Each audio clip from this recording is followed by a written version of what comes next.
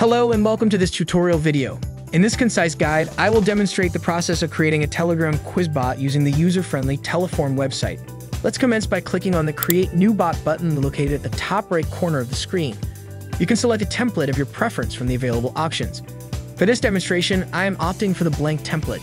Click on it, and the subsequent step involves assigning a name to your bot and providing a brief description. Subsequently, click on the Create Bot button. The bot will be created upon pressing the button.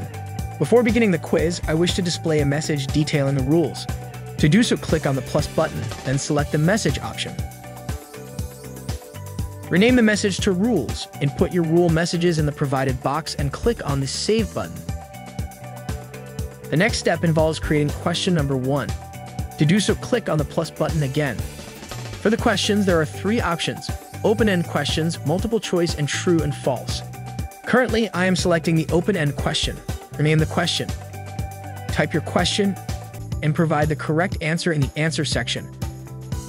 Proceed to question number 2, this time opting for a multiple choice question.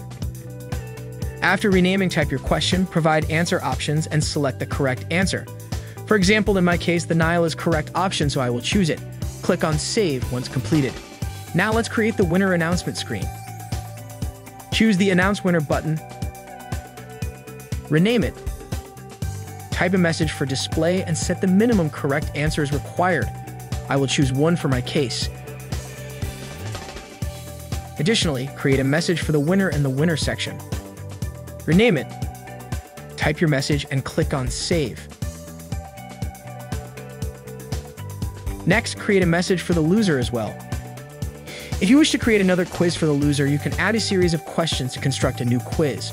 Alternatively, if you want to give them a second chance, choose the message option.